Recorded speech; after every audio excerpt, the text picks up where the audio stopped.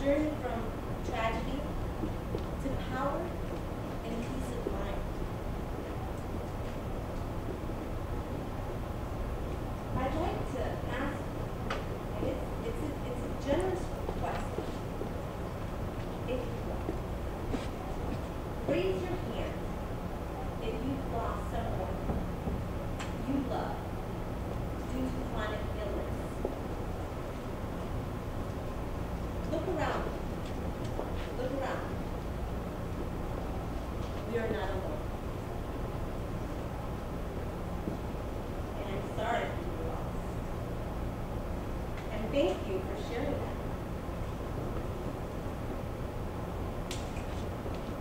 Do you know your family's health history? I'm going to have you think about that while I share mine. My mother, she's right here. Hi, Mommy. So my mom has diabetes. She also lives with, she lives with hypertension. We actually had a scare a few years ago, 3 years ago actually. She has colon cancer, or so the doctor said. And to our fortune, she did have surgery, and she had a significant portion of her colon removed, and it was benign. Hallelujah, right? We check her colon every other year. She also lives with osteoporosis and arthritis.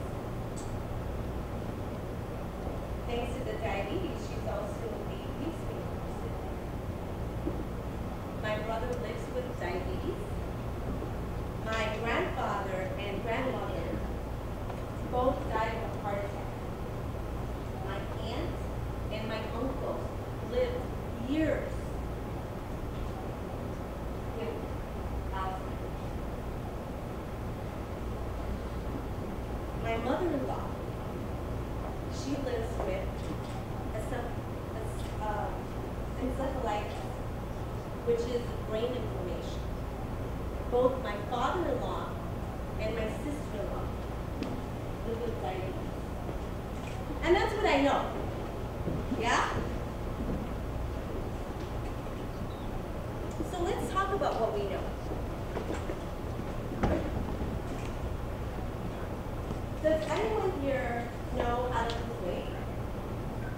Come on, you know, right?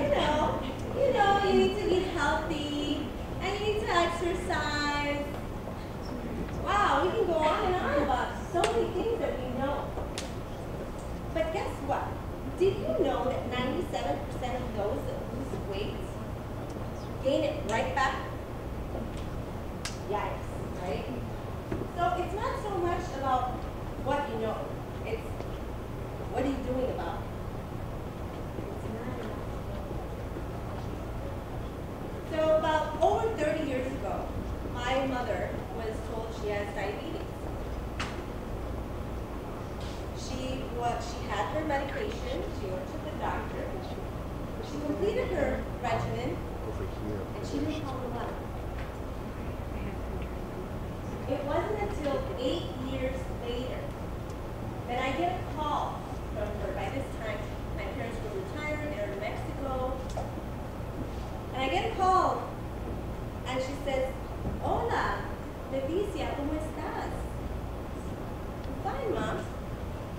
So she starts giving me her goodbyes. I said, "¿Qué pasa? What's going on?" "Well, the doctor tells me I've got 6 months to live." Wow, I was taking a flight, right? Flight to Mexico. And we had very good coverage, so we went to Texas and made sure she had her doctors, and found out that she immediately needed a pacemaker. Her heart was so weak that she needed a pacemaker to regulate her heartbeat. So she had a new heart, right? Great. And she was 2 steps away from dialysis. Kidney failure. So the nephrologist, the kidney doctor, he says to her, that's great that you have a second chance, Miss Madrigal. You have a choice to make. You can choose to live the way you've been living, or you can choose to transform your health. Well, she looked at me, I looked at her, we looked at the doctor, and my mom gave the doctor a hug. I still remember his name, Dr. Cesar Martinez. We knew what it meant to transform our health. You know what that meant? That meant making healthy happen. Okay, so I shared with my mom, inspired, right? I shared with her, Mommy, I will go in solidarity with you. I will take on transforming our health. Right? Because guess what? You're not alone. So we looked at the doctor, right? He's the one who's going to help us out. So I get asked, what does transforming your health look like, right? How do you make healthy happen? So we took nutrition classes at the hospital, did plenty of research. We started doing our veggie shakes every morning, and you could ask her, she would pinch her nose. And I said, Mommy, you know what? It doesn't even smell. It doesn't smell. She's like, well, it looks yucky, But she took it. She drank it. And I did too. And we took supplements, and we checked her sugar, and we checked our blood pressure, and boy, we're stressing less. We're doing Zumba. We're doing some belly dancing, getting hydrated. We were in the zone, right? Like, wow, if diabetes had like an A+, we were like A++ as far as managing the diabetes, right? So I said, Mommy, you know what? Let's take it up a notch, and let's just, just kind of get rid of some more carbs. Mind you, we had already let go of breads, cereals, oatmeals, rice, tortillas. Are you kidding me? My mom was like, what? Tortillas? We were eating chicken and fish. She looked at me dead in the eye, and she said, I will not live like this. Moderation, I can do. Not deprivation, not elimination. Doesn't work. I gave her the biggest hug. I said, wow, Mommy, I could get a little extreme sometimes, right? She's like, yeah, no, that's not going to work. I thanked her because I got that as a caregiver, you want to do the best that you can for your loved ones. And I understood that I just needed to listen, right? You just need to listen. So, okay, great. Now let's recap. So now we know where our health is, right? Our family health history. We also know that knowing is not enough, right? You've got to be proactive. Take responsibility for your health. Transforming your health means making healthy happen. Now, once you start considering what's happening with our health, and where she starts managing her health, she took it up. She took on her life. Here I moved back to Chicago. She was with my dad in Mexico. And she would travel about, let's say, an hour and a half once a month. And any of you that actually go to the doctor because you have a certain illness and you need to maintain contact every month, you know that the importance not only lies upon you meeting with the doctor and there's work to be done as far as tests, you need the results to figure out where you're at, your progress. So sometimes it would take 10 days at a time. In one of those occasions, as my mother's traveling back, excited, happy that she's doing so well, ready to share that information with my dad that, you know, they're doing a good job. It was one August 14th in Monterrey, Mexico. It was in canicula. It was hot, extreme weather. And unfortunately, my dad at the time decided to leave the windows closed and the air off and no fans. He had just come from traveling maybe 3 or 4 blocks and back with the groceries. And he fell prey to a heat stroke, which led to a massive heart attack. Tragic and preventable. As you could imagine, for my mother to walk in thinking that she can share this joy with my father, and he's gone. Tragic and preventable. Any of you have lost someone? Yes, right? Once tragedy happens and grief takes hold of your person, you're in and out of darkness, you know, and that's part of the grieving. For our family, his passing was like an earthquake, that it just shook our foundation.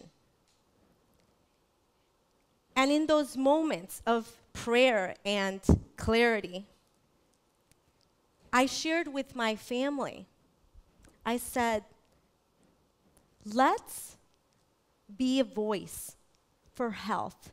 Let's share with the world our story. So if you will, to the person right to the right of you, just take a moment and think of that one person that you'd like to honor, and what was that chronic illness that they battled or that they still do. So I'll leave you with just a moment for you to share.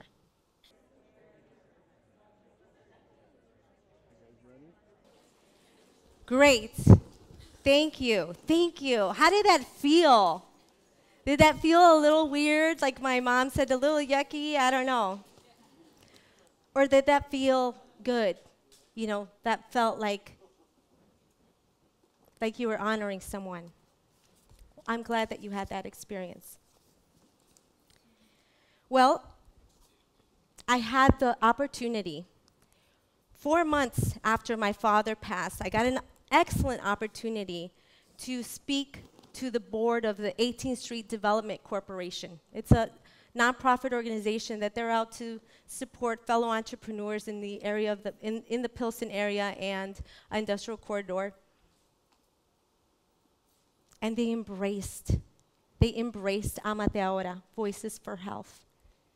We had our first health expo here at the National Museum of Mexican Fine Arts, thanks to Carlos Tortoledo. We were so excited, we've been excited that we can connect doctors, health advocates, caregivers, patients,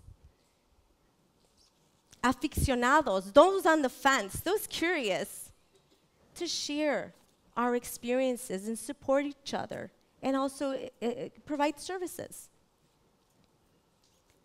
My mother and I, we continued visiting other fairs, other expos, to figure out how we can collaborate with more people. In one of those occasions, we met with the American Heart Association. I spoke with one of the representatives from Women Heart. Women Heart is the national coalition for women with heart disease. I met a woman by the name of Alberta England. She shared with me, I'm a Women Heart champion. And she shared with me, to be a Women Heart champion, you need to have championed heart disease.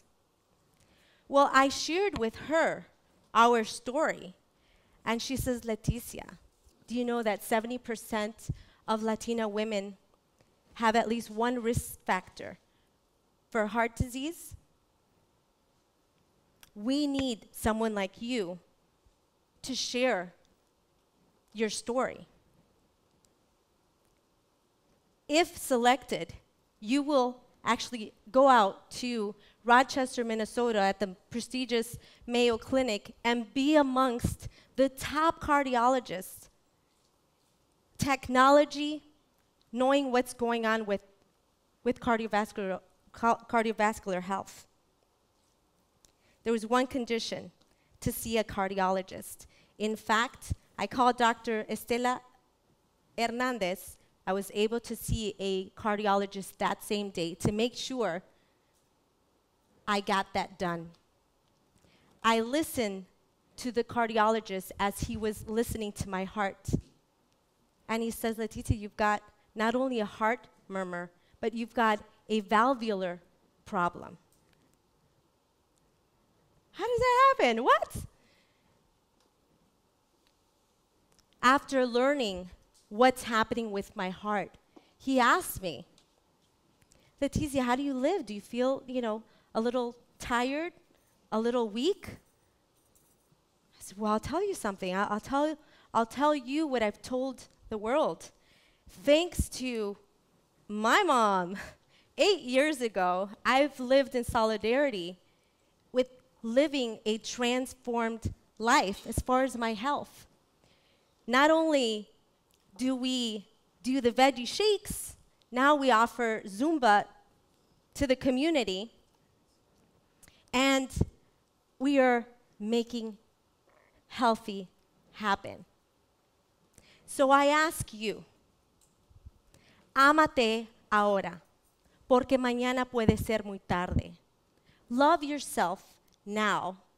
Tomorrow may be too late. I'm going to ask you to stand up, and be a voice for health in your community. Thank you.